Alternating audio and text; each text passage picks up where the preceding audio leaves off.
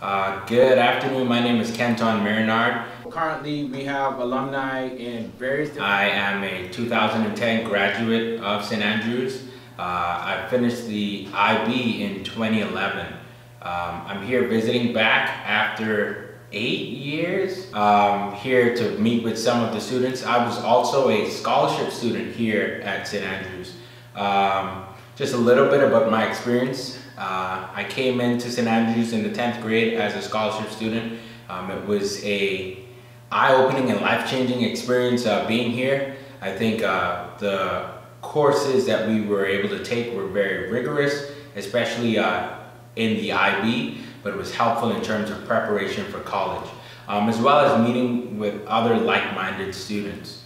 I think one of the other benefits of being at St. Andrews was the number of facilities that you would not have at any other school that I was appreciative of, as well as the resources of the teachers that have traveled the globe to give you a world-class citizen experience. I currently work in Albany, Georgia as a research associate at Albany State University.